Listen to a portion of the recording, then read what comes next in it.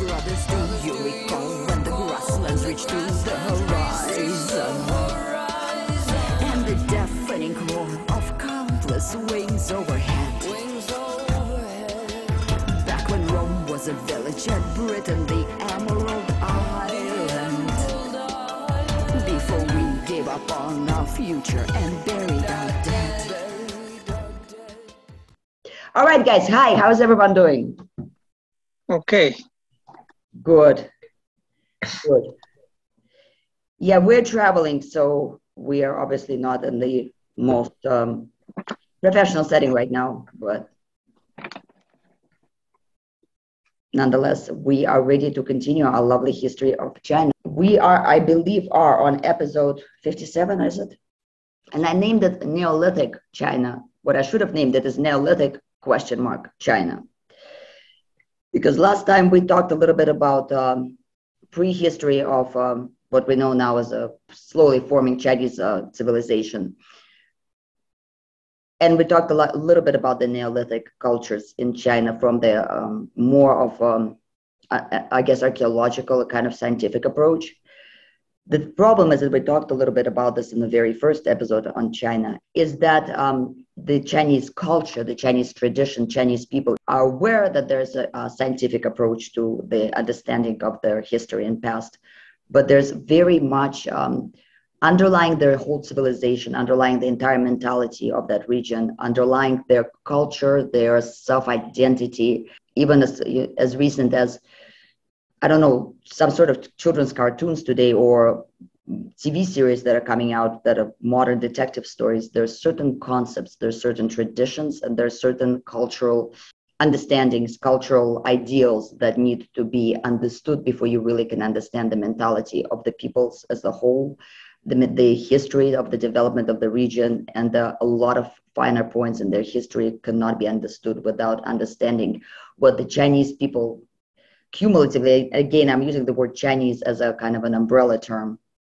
because there's different groups that formed that non-homogeneous population that we know today as the Chinese people, and the various kind of regions that may or may not be included within the territories that were included in the past or have been included fairly recently, if you look at it on a larger scale. That whole mentality and everything else formed on understanding of their origin and their history that does not always match what Western archaeology says about the region. Now, these ideas and these concepts are so fluid within the mind of an average Chinese person. Historical accuracy versus mythological accuracy are kind of one and the same. And oftentimes images and concepts merge into one.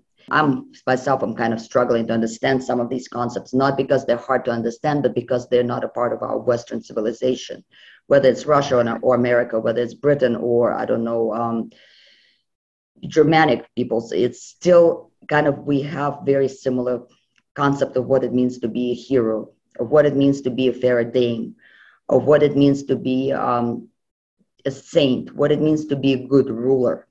All these concepts are very much kind of imbued within us.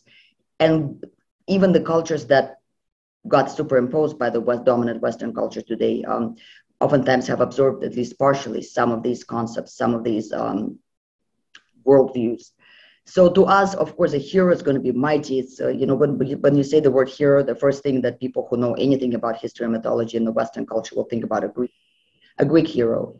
When we say a good ruler, when we say, fair, just king, we think of I don't know, Charlemagne or Arthur, or somebody who has qualities such as a wise ruler, good administrator of the state, good warrior, leader of his men, fair judge, and so on and so forth, right?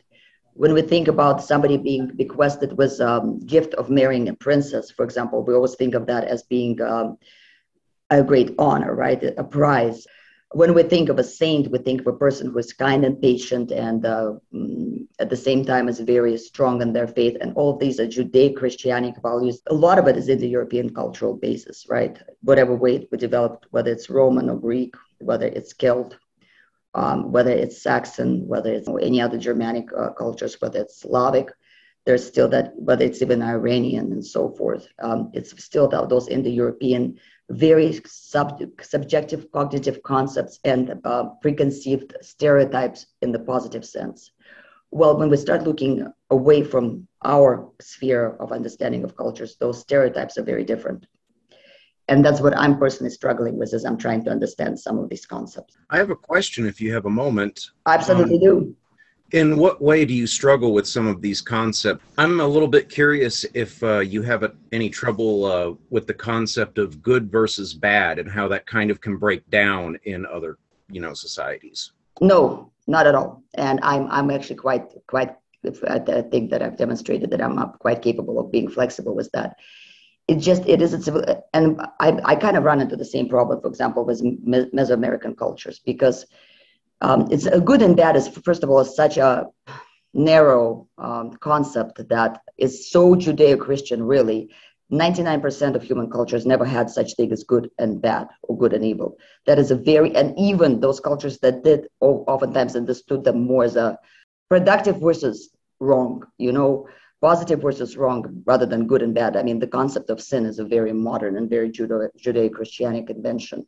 Different cultures view sin as very different sort of thing, and it operates in very different sort of ways. I think Chris can very much kind of vouch to that, and so I'm sure so can John. I'm not sure that's not more Indo-European because of Zoroastrianism and stuff. Culture it's an honor-shame society, so the concepts of good and evil are very, very strong. And of course, Christianity comes from that. Islam comes from that. The idea of honor and shame, which is kind of big. Which is not the same at all as good and bad. And again, David, it was Zoroastrianism, for example. They didn't necessarily.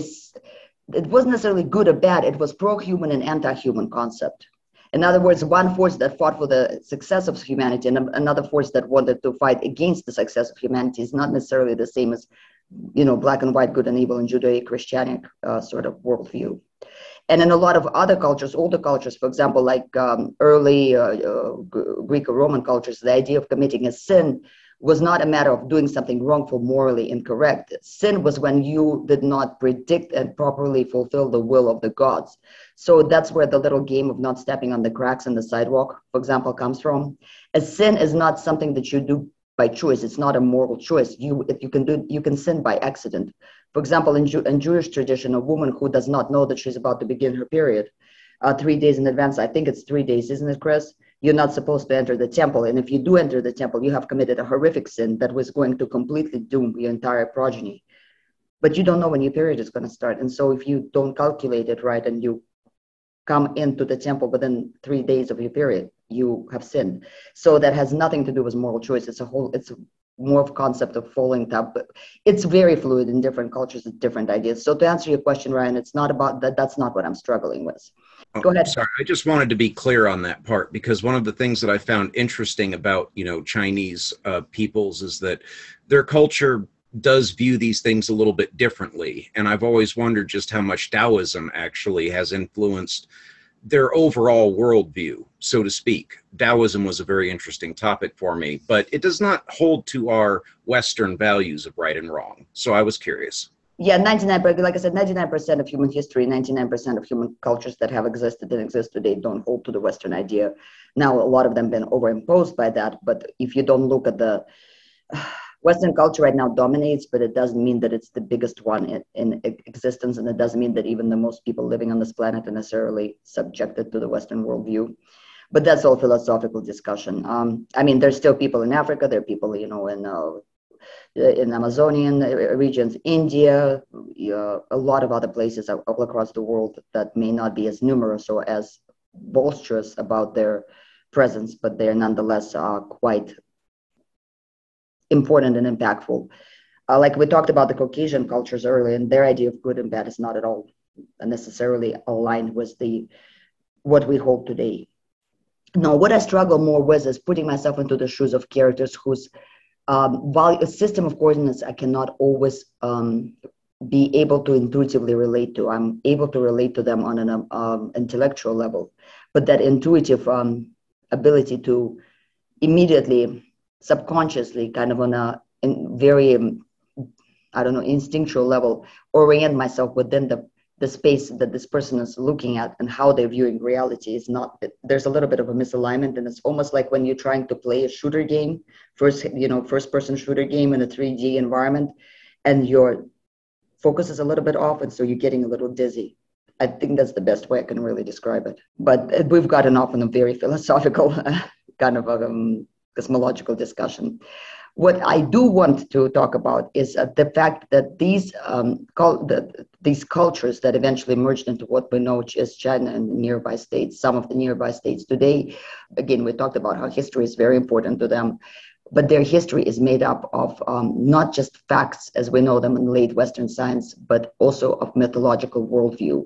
And in that sense, this is very similar to the biblical studies, archaeological school, and the way the Bible has influenced the Western society. So the best referential point, even though it's not the same narrative at all, but just like the biblical concepts permeate everybody's worldview in the West, even if that person is completely atheist, in the same way do these concepts permeate the Chinese mentality and psyche and understanding of the world, even if they are hyper-modern, completely non-mythologically minded person. Even if they were communists at a certain period of time, hardcore communists like in Mao's days. And it's important to know these legends and how they do and do not correlate to actual archaeological finds, which they oftentimes don't. But yet again, Chinese scientists very much try to make them align sometimes with the archaeological facts, in the same way that biblical studies people, biblical archaeology people try to align biblical facts or the stories in the Bible with archaeological digs and so forth. So in that sense, it's no different at all. I don't really have a lot of images for you guys today because a lot of these are just stories. But like I said, again, I think they are foundational. So a lot of this mythology, it came together, and as any mythology, it's messy, it's complicated. But a lot of it has formed from different tribes and different groups of people's individual mythological stories coming together and melding, kind of merging into one single story, very similar to what happens in the Bible. For example, we know that there's several layers of narratives within what we know as the Bible today, especially the Old Testament. The same thing happened here. And most likely this was sorted through, organized, and kind of put into some sort of a logical arrangement about the time of the Shang dynasty, somewhat censored, edited, prettified. In the same way, for example, as the Scandinavian stories, the sagas were written down at a certain time. As we know, the biblical stories probably predate the time when they were actually committed to some sort of a written system. So when that happens, when legends that are starting to already fade out from being active and alive within a population start getting written down, is when they become the canon. But at the same time, they oftentimes bear a lot of the echoes of the contradictions and confusions that a lot of legendary and mythological stories have. So in that sense, on the one hand, what we're getting is an edited and heavily censored for political or any other reasons, and sometimes simply due to misunderstanding narrative. On the other hand, some of these narratives have echoes of such ancient concepts and beliefs that don't fit very well into what the Shang dynasty, for example, would have wanted to portray, that there's clearly some echoes of maybe, if not real events, but the real world perception, worldview of very archaic groups of peoples in that region. And it gives us a glimpse through the eyes of the ancient Chinese peoples, different peoples who make up what today is the Chinese nation. And sometimes I think there's a reconciliation between different groups that may have little different aspects on similar stories or whatever. Right. So, but another thing that happened when when this information got written down is that even in the times of Shang dynasty, the Chinese were already very practical peoples. They were in a way very scientifically minded peoples.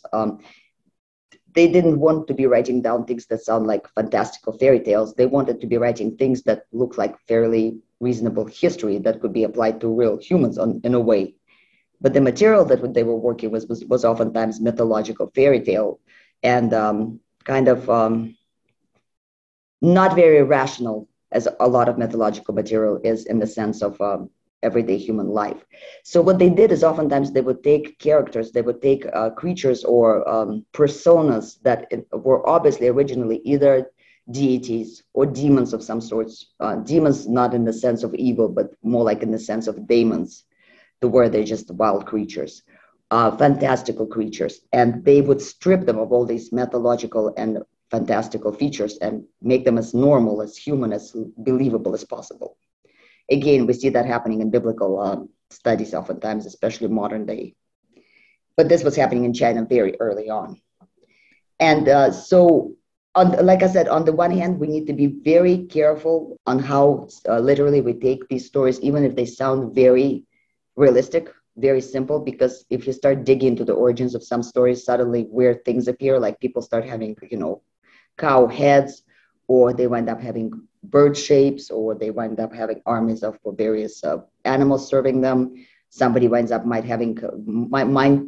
wind up having a snake, like a snake's tail. And so that's where we see that a lot of these figures are not actual human, not memories of human rulers who once upon a time ruled in those regions, but they're actually mythological creatures. Does that make sense? I was talking to a Chinese history professor a few days ago, and I was talking about a Navajo deity that symbolizes duality and dynamic interaction of duality. And he says, oh, that sounds like our idea of cosmic Taoism, the idea of duality. And he says that is very ancient, before like cultural creations. Right. So he was thinking of that in that context. Absolutely. And and some of these mythos are really archaic, because the Chinese culture did not have the weeding out of everything that does not match our new godly narrative that all the cultures that was heavily subjected to the Christian or Judeo-Christian Islamic influence have. And so they maintained a lot of these very archaic and very openly maintained them, not as vestiges, not as some hidden around the corner old wives' tales, but very openly they might maintain these very ancient cultural echoes. So I'm not going to go into the cosmic creation kind of as much, because there are several of the creation stories. Some of them very much echo the Scandinavian stories, when people, basically everything, the world was created from a body of a giant that got dismembered, and this body part became that body. That's pretty ancient, and that belongs to all of humanity in one way or another, I think. There's another story there's several kind of world creation stories, and don't really want to go into that. I want to go into the things that really kind of echo and are interwoven with actual Neolithic pre-written culture of the Chinese region, and that the Chinese themselves oftentimes mix up with factual occurrences and events. So there's two groups of stories. The first one has to do with three foundational rulers, or three foundational figures, I should say, not rulers. And then the second cycle of stories, group of legends, has to do with the five very important figures. And I doubt that we're going to get through all of them today, because they have quite a bit of attributes, all of them. But the closer you get, in basically about halfway through the five, the first three are clearly mythological characters, any which way you look at them. But as you start getting through the five great rulers, the closer you get to modernity, so to speak, the more humanoid, the more human-like they get, the more anthropomorphic they become, to where the further back in time you look, the less anthropomorphic these entities are. So again, people say, anybody of Chinese origin, anybody who is a specialist on China, again, I'm not a specialist in China. A lot of the stuff we're learning on the go. So if you feel like commenting, correcting us anywhere, if you might miss my spelling or pronunciation is somewhat off on some of these names, I apologize deeply. And one thing that I also ran into, and I'm sorry this is such a long preamble, but it's kind of important. Like, I have a real hard time memorizing the names, and I understand that that's kind of not very nice, because if you're learning a culture, you should learn the people's names, but to Western ears, some of these names are very kind of difficult to process, and they almost sound as a background noise. And that's an issue I've ran into oftentimes when I'm trying to deal with Chinese history. So what I decided to do is, as we talk about these characters, because I know that names sometimes are hard to memorize and they all merge into one person, I'm going to try to give you the name, but I'm also going to try to give you some sort of a defining trait about a character, so you can remember them as, hey, this is the guy who did this, or this is the woman who had this kind of hair. so that we at least have some sort of markers in our minds to attach these names to. I think that may be a good idea. So the first group is a San Juan group, and that is a group that consists of several characters. Now, that's the very first important characters in the Chinese mythological histories of the peoples. The very first character, I'm reading this from a page because I don't want to mispronounce the stuff, is Fuzi. And he also had a wife, and her name is, I want to make sure I pronounce it correctly, it's Nua. And so they are very, very first early rulers, legendary rulers of China, or a part of China.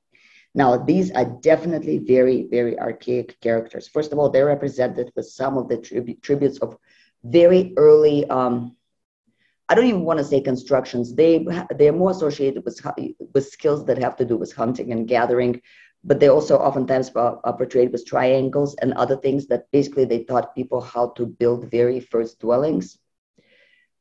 These characters are hyper-archaic for a couple of reasons. One of those reasons is because in earliest illustrations, they're usually portrayed as snake-like or serpent-like, and then it kind of slowly fades into where they have snake tails, to where it eventually fades into where they look totally humanoid and normal. But these are definitely mythological characters, because not only the Chinese culture, Chinese people speaking, Han-speaking peoples have that historical character. These characters are also found in the surrounding tribes that are not actually from the same language group. And so that seems to be a very super archaic deity pair. For example, they likely were ancient gods. I'm looking at my little notes, but so those two, according to legend, had to recreate the world after the world was shook up and damaged by another monster type character who kind of went a little rambunctious and put some holes into the heavens and made the heavens start to tilt and fall, which is when the female of the pair, the wife of the celestial ruler, whatever you want to call her, I guess they're more earthly rulers. So they had to kind of make sure that the sky didn't fall on earth. And for that, they picked out poor, sad turtle, of which they chopped off the feet and attached the feet of the turtle to the skies. And so, according to that particular legend, the heavens are still here because there's a turtle that has had a horrible amputation performed on it, which I think is not very nice. But most of those early mythos are not very nice.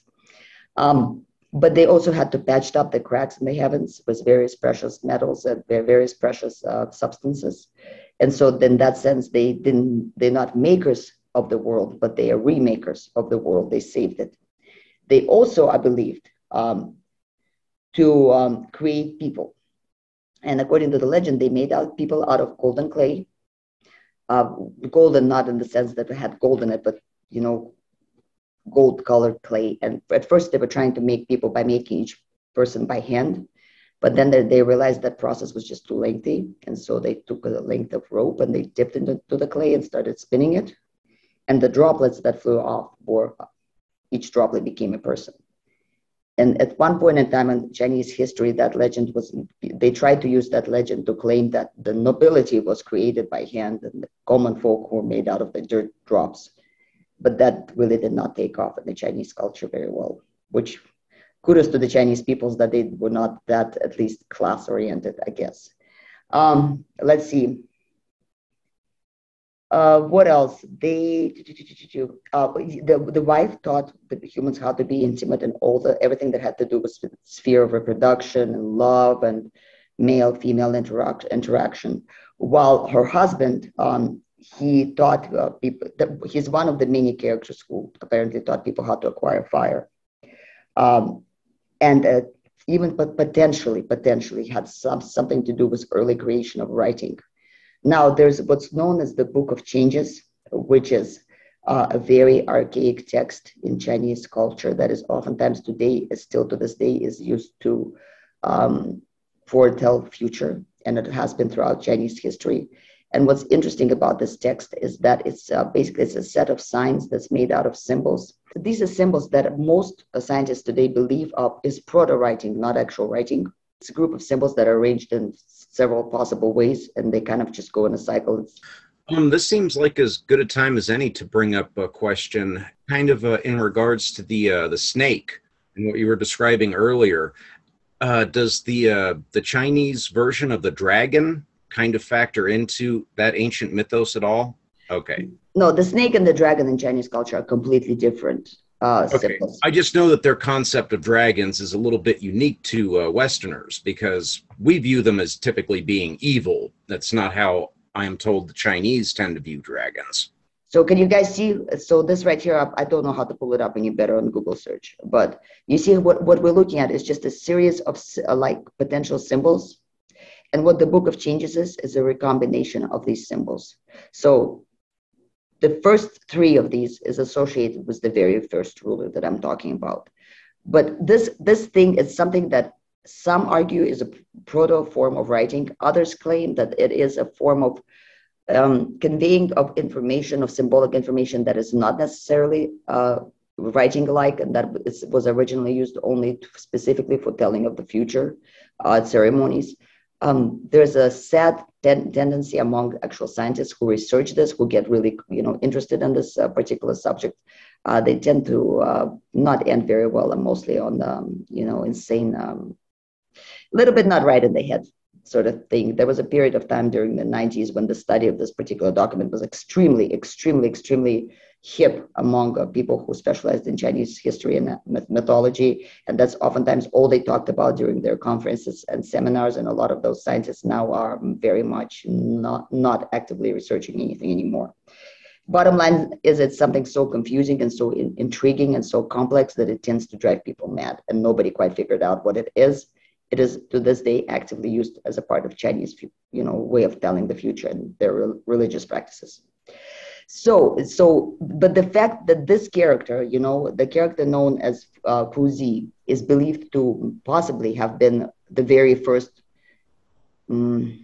originator of some of these symbols is a way of saying that he was the foundation. He was start all, because this is very much central to Chinese worldview and their culture, their mythology, their sacred concepts.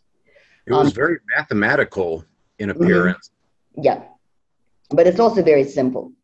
So the Hmong people, I already mentioned the Hmong people who are not at all the same ethnicity and not at all the same language group as the Chinese people, also have mentions of these deities, which would argue that these deities, it's a question of who borrowed them from whom, or whether or not these are deities that existed prior to the split. My guess would be that it would be deities that existed prior to the split, because we have similar figures in Indian mythology, in Babylonian mythology. The idea of snake, king, and queen is fairly ancient human concept. I think it probably predates any formation of any of those language groups, in my opinion, anyway. How about the Tibetan plateau? Do we have any evidence there? I don't know that. No, Tibetans are kind of. We're going to have a separate talk about the Tibetans. I don't want to offend anyone by expressing my opinion of their origin right now, but I do believe that Tibetans originally came from a whole different population, very different population. That would point to this being a foundational couple in the mythos. Yeah, no, it definitely would. But the problem that people, and a lot of people are arguing on that, and that's actually what a lot of scientists are kind of their point of view is. But the problem is that this never developed into anything remotely resembling what we would recognize as writing today. It remains purely symbolic and purely mythical, magical sort of form of communication.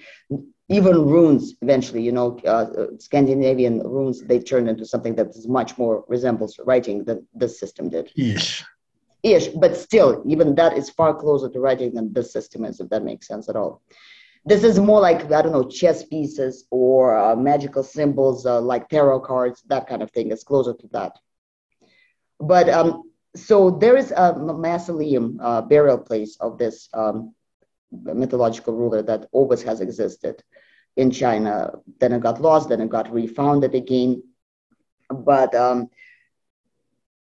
this is a place where Chinese peoples always have celebrated and still to this day celebrate fertility rites. And when I mean fertility, I don't mean fornication. I mean fertility of the land, fertility of the cattle, and so on and so forth. And also various rituals that bring on the rains.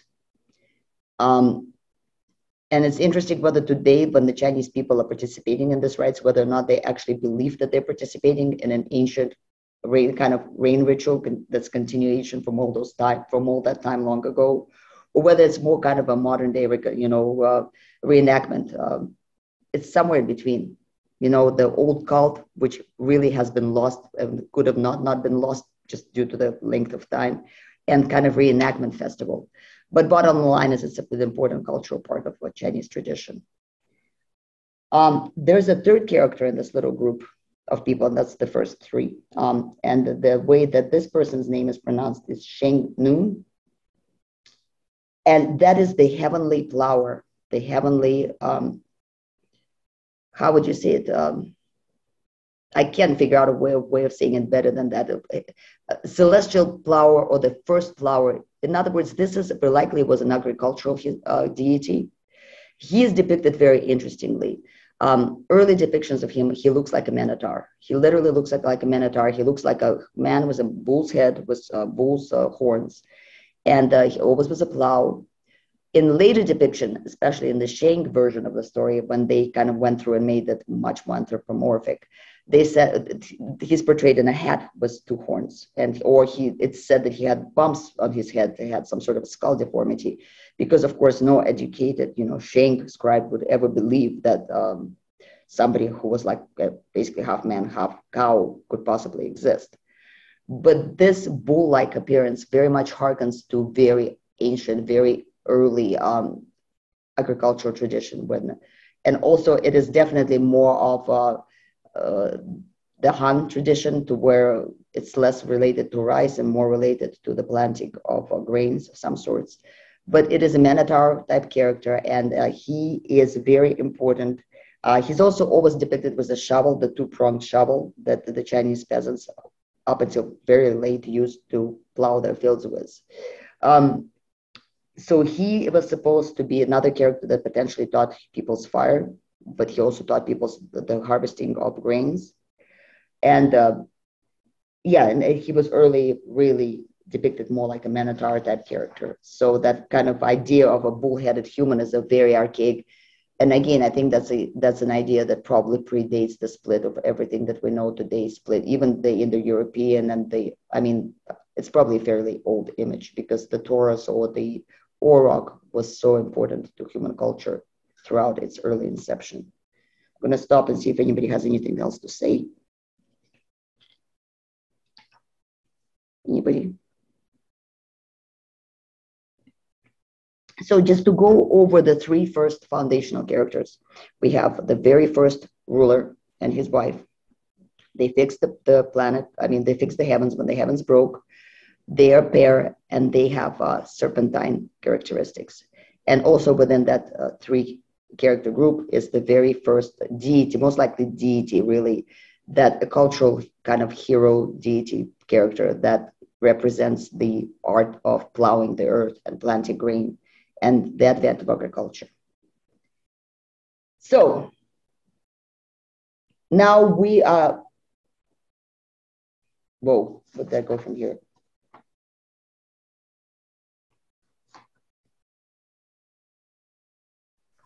Sorry, I just completed.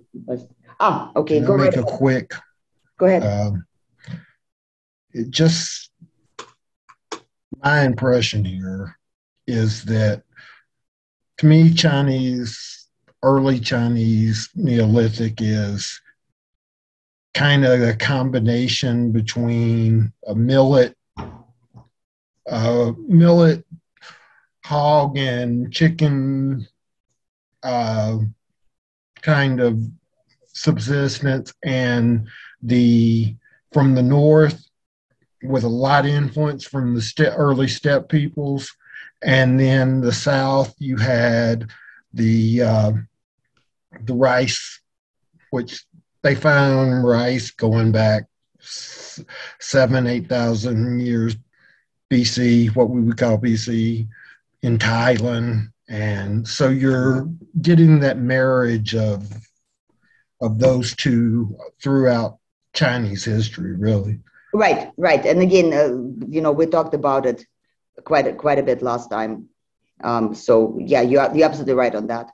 And a couple other functions of the character that I was talking about, the Minotaur, the plow, the early agricultural deity, is that he has another interesting function. He was believed to have had a belly or guts that were made of basically indestructible substance, nephrite, or I think is nephrite the same thing as jade? Does anybody know? It's close.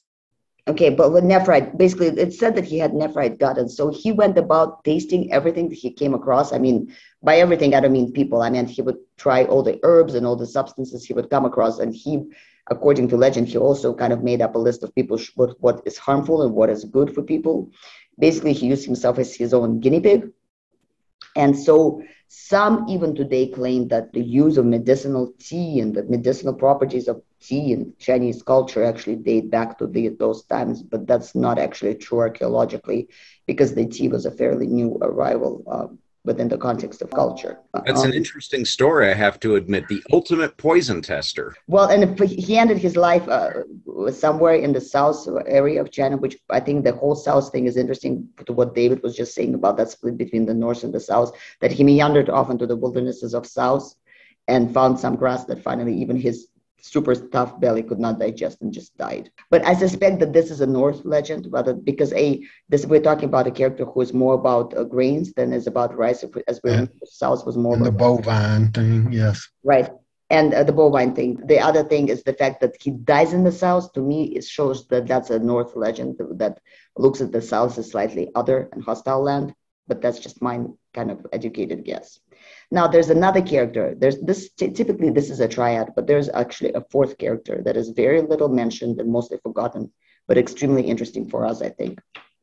It is a very rare Chinese version of Prometheus. Not only did he bring fire to the people, but there's another little detail to the story. So according to the legend, humans before this new character came, and this character's name is Sao Zhen. He found humanity in a very sad and pathetic state. Humans were living in nests on the trees. They ate raw fruits and meat. They did not know cooking. They did not know anything of civilization. And so this cultural hero, who's now mostly forgotten, supposedly had brought fire to humans, taught them how to cook food, how to build houses on the ground, and basically turned them from apes to humans, which is a very interesting character. Now, he's oftentimes depicted as a fire-making tool, and the scientists are having a little bit of hard time defining what exactly that tool may be, what it most looks like. And I don't know the technical term for it, but when they have a special bow with a little stick that turns in the center, and as you go back and forth, the stick creates friction, and it turns, basically, it ignites a spark. Does anybody know what I'm talking about? Yeah, that's an old Boy Scout trick, so to speak. The right. Fire drill. Fire drill, thank you. Well, that particular instrument was known in that region, and historically and archaeologically, but it was very rarely used. So where did this particular character from is a bit of a kind of a mystery among modern day scientists, because it seems that to be an echo of some tribe or some group of some included population that was not very widespread. But the idea, and some scientists even argue that this whole idea that, that's an ancestral memory of how humans, used to be apes and then came down off the trees and became civilized. Modern Western scientists at least claim that that's not, of course, the case, that, of course, that this is more later Chinese, wise men extrapolating into the past. I don't know. I think there's something tantalizing in that character, especially with that whole story of living in tree nests. It definitely kind of has a little bit of an echo of evolutionary, and if not memory, then maybe reconstruction. What do you guys think? I can't say much about the story in terms of the plot line, but one of the things that I've always admired about the culture of Chinese people is that they are not only pragmatic, they are very observant. So if somebody picks up something useful, other people will probably pick it up as well. Yeah, I'm kind of looking for the duality in the story, because from my cultural perspective, everything is yin yang, male and female. If there's going to be a male aspect, there's got to be a female aspect somewhere. But that's what's weird. That's not always the case in this culture. Oftentimes it's not the case at all. There's actually very few female aspects. And when there's female aspects, oftentimes they act not as a part of duality, but as their own sort of thing. I think the duality idea is pretty common in East Asian cultures. I think of like the yin and yang symbol in Korea, which is very strong. It's not necessarily male female, but they're two opposites of the same thing, basically. It seems to me like in these very early mythos, that's not a factor yet. At least that's my impression, because I have not been able to find it. Now, again, I don't have any depth knowledge of this mythos. This is fairly new information for me too. Sorry, go ahead. Springs to mind is as a bringer of fire or whatever, and the lack of fire bows, fire drills. In monsoon conditions in the South, those might not be as effective as they are in other places. It might point to the Naim, am I saying it correctly? The southern tribes that were of many different peoples, that Hmong being one of them. Yeah. Some of those more ancient peoples from the South, that a fire drill might not do you as much good, especially when it's raining for 6 months straight. Right. I had a question about how late a lot of the cultural developments that we typically associate with the cultures actually are, like the figure, how do you pronounce his name? Lao Tzu? No, those are actually really late.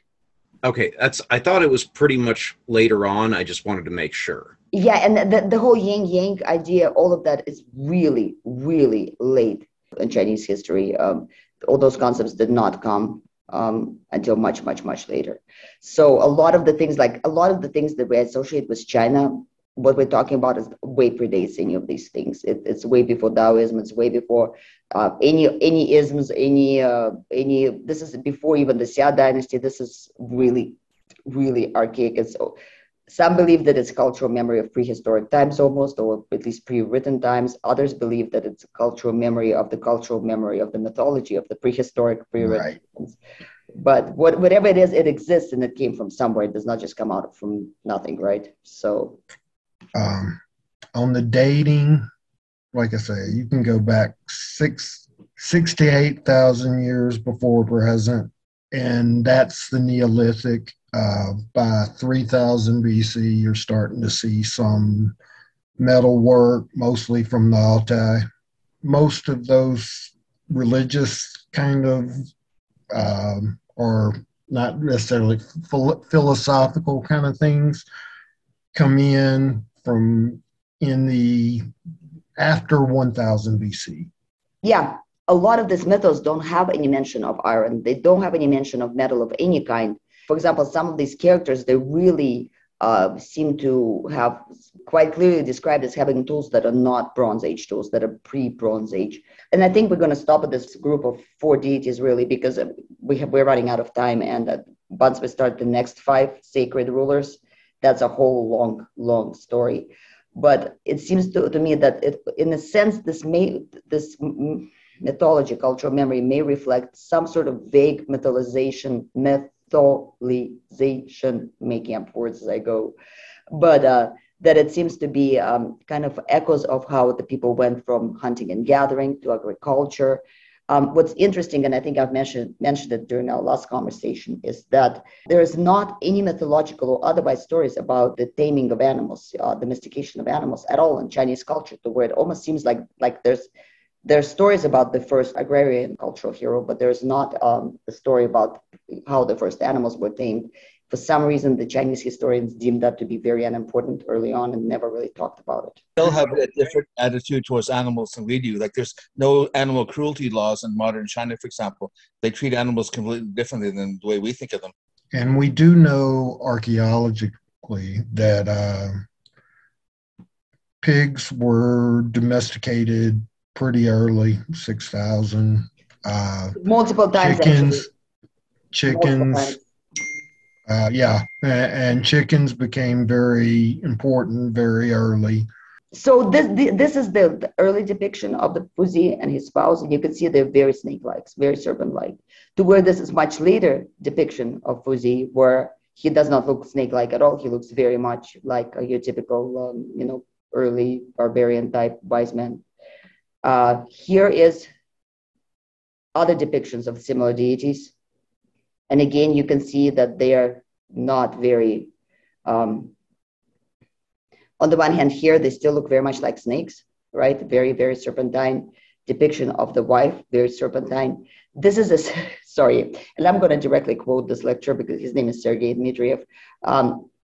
This is really funny comment that he made about, so they lost the mausoleum of the wife of Fuzi, and then they decided to rebuild that mausoleum, and now it's rebuilt, and in that, it's a big park, and in that mausoleum stands this statue right here, which he claims to be a mix between, hentai anime and, Mother Homeland is calling upon you. This is another depiction of the Book of Change. Those are the basic symbols, and you see how they just recombination of the same sticks. So the very early version of this Book of Symbols, it's a Book of Change, Book of Change, is that you see it. So you have either one straight stick or stick was a space in it, right? Or a line was a space, and then this is a way that you can recombine them in different ways. And so that's the very early form of what we're talking about. So basically so that's what I mean about this is way before any proto-writing even. This is symbolic representation of something. We don't know what. But it almost looks like a mathematical proof. That's just what it looks like. Yeah, geneticists, biologists, computer programmers, linguists, mathematicians have all kind of gone crazy. Anybody who tries to study this in depth tends to not end well that way. But it's very mathematical. So, okay, so this is our depiction of our first flower or, our agricultural god. And you see where later on he's portrayed as having just a skull defect, or sometimes he's wearing a funny hat. But here you see early on, this is almost portrayed like a head, but his early depictions are very much Minotaur-like, and that's the two-pronged shovel they oftentimes used to work their land, even pretty late into, even 19th century. Poor peasants oftentimes would use that.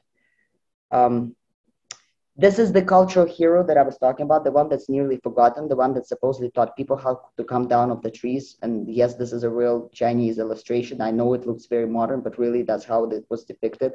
And that's their Prometheus type character who took them down and off the trees and showed them how to live on the land. And that's Sao Zhen. And so that it seems to me that this cultural hero may have come from a whole different paradigm, from a tribe that was kind of very different from the majority of the Chinese population. So what I suspect is most likely, this my guess, again, don't quote me on this, I suspect that there was, that we're looking at three different theological, mythological traditions altogether within this, what they call the Holy Triad, even though it's 4 characters. So the snake gods probably is one cultural tradition entirely. The agricultural god, the Minotaur man, is another different, probably came from a slightly different region, agricultural tradition, because that one clearly is a Norse deity, right? Or a Norse character at least. But the serpentine creatures, there was even some Jesuits used to believe that with the Book of Change, that it was a form, it was something that the Chinese developed to be able to communicate with the Proto-Babylonian type population. And again, there's the snake gods are part of the Sumerian and Babylonian tradition. So all of that, I think, is a little bit interwoven and probably goes pretty far back in the past. So I think that those are 3 different traditions. And then we have this character, hold on, where is he? The barbarian character. The Prometheus type character. And he is, again, we have such different styles of depiction, such different almost worldviews and psychological approaches to these characters that I'm thinking that we're talking about 3 different traditions from 3 different groups. What do you guys think about that? What we call China today, there's all kinds of languages just from that one country. And you think of all the other areas around there, there were definitely more than one people there. Absolutely, no, and that's what I'm saying. It seems to me like it's a lot like early biblical stories when you clearly have at least two very early foundational traditions, kind of creation stories merged together. Well, I think that here we have very similar situation. I think you have many because you're talking about all those groups from the South. You're talking about the millet civilization in the north, you're talking about the Tibetan plateau. And like you were talking about the snake peoples, I know in India you have cities that have cobra, to this day have their cobra festivals where cobras are brought into the city, and you're thinking about a lot of different cultural traditions. What stands out in that last representation to me is, yes, I think you are talking about some memory of transformation from hunting and gathering into agriculture and so on. But the cows in the corner of that picture tell me that because we do know that they were first domesticated off the steppe. So you're seeing almost a transition there too. Right. No, but you're absolutely right. There was a multitude, both of you are absolutely right. There was a multitude of many small and large different fluid tribes there. But I think that over time, certain stories within each time period, within each region would dominate and kind of run over other stories. And then it crystallized to where just a couple of them are now visible to us, looking into the past, especially considering that first the Shang and then everybody and their dog, or their lack of a dog in some cases, went through and edited and them. Quinn especially. Yeah, so isn't it a little bit interesting as well, the people right above those two animals in that depiction, the way that they were kind of bowing down as they were presumably walking. I don't know if we have a translation of the writing in that or not, but it's interesting how they're positioned to me. It is. Yeah. Not to mention the fact that the cattle look very Indian sacred. Again, the lecture. Quick question: Do we know the vintage of this artwork? Okay, I don't know the actual vintage of this artwork because I don't speak Chinese, but I could ask my Chinese colleague to take a look at it. But I know that the lecturer who's showing it, he says, quote unquote, he says, yes, this is an older depiction, but it certainly looks like something out of Soviet era cartoons about barbarians. Well, what's interesting about it is that so many of the characters are portrayed artistically in perspective, which is very unique. I'm pretty sure that this is a fairly modern representation. Probably. That's probably 20th, if not 21st century. I mean, but it is an artist's attempt to depict the concept in a way that modern people will perceive it. I'm pretty sure that this is a fairly modern depiction. Moreover, I can even tell you which cartoon has strongly influenced it.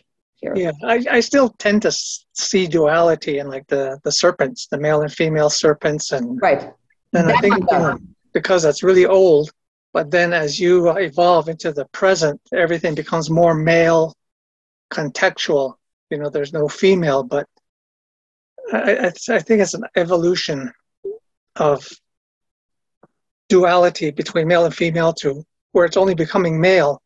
But still, I kind of see a duality even in the guy with the two spades, the shovel with the two spades and the two horns. Does this look a little familiar, guys? Yeah. Yes.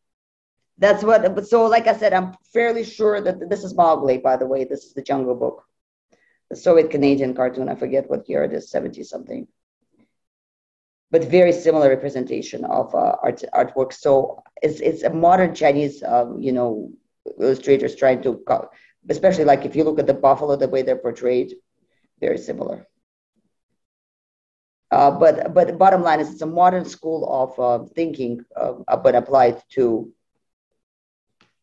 an archaic mythos. So, but the fact that even the fact that the modern Chinese illustrator would think of that as that's the image that he would be his go-to or her go-to image in his or her head when they are trying to depict that ancient mythos is pretty telling, because obviously that's their modern worldview overlapping over that ancient concept. Right. I think we're pretty much out of time, guys. I really would like to at least start on the 5, celestial rulers or whatever you want to call them, the 5 great ones, because that's a little bit closer to the modern. These mythos is hyper archaics that we talked about today, but the ones we're going to talk about next time are the ones that a lot of people try to correlate to actual dynasties and so forth. And that's the Yellow Emperor and his progeny, and sometimes not his progeny. But just a very brief story. go ahead. And when you spoke of the legend of the tortoise Mhm. and using the tortoise to recreate the heavens, Mhm. in my time in there is one particular time in Africa, in Uganda, and it was explained to me that the tortoise governed the rains and governed the heavens. And we had been going down this one particular road. It wasn't even a road, it was just a dirt two-track. Mhm. And we came across a tortoise. And the fellow that I was with, he captured the tortoise and put it in the back of the truck. And the crew warned of great forgivings and said, oh, within half an hour, a storm had gathered overhead, and we were in perpetual rainfall. Good. I'm glad. Good. In Uganda. Yes. Good. Don't mess with tortoises. Yeah. And so, anyways, this became quite the scandal in camp, and we orchestrated the escape of the tortoise. And lo and behold, when the tortoise escaped, the rain stopped. I believe it. It stopped. It was amazing. I happen to own a tortoise that I'm rather partial to, so that's why I don't like people doing mean things to tortoises. But maybe that's my whole difficulty with the Chinese culture. I wouldn't be surprised. Yeah. I enjoyed that story very much. Thank you. Thank you. That was awesome. Yes, that was good. Okay, guys. Thank you. So good to see everyone. Everybody be well. Bye. All right. All Yeah, right, you John. too. You guys take care. Take care. Good to see you, John. Bye. All right. Glow of a campfire, pale electrical glow, electrical glow. Both cast our shadows as our legends unfold. We are the archetypes that exist within every man's soul. And we will live forever as long as stories are told. We are the archetypes that exist within every man's soul. And we will live forever, or as long as stories are told.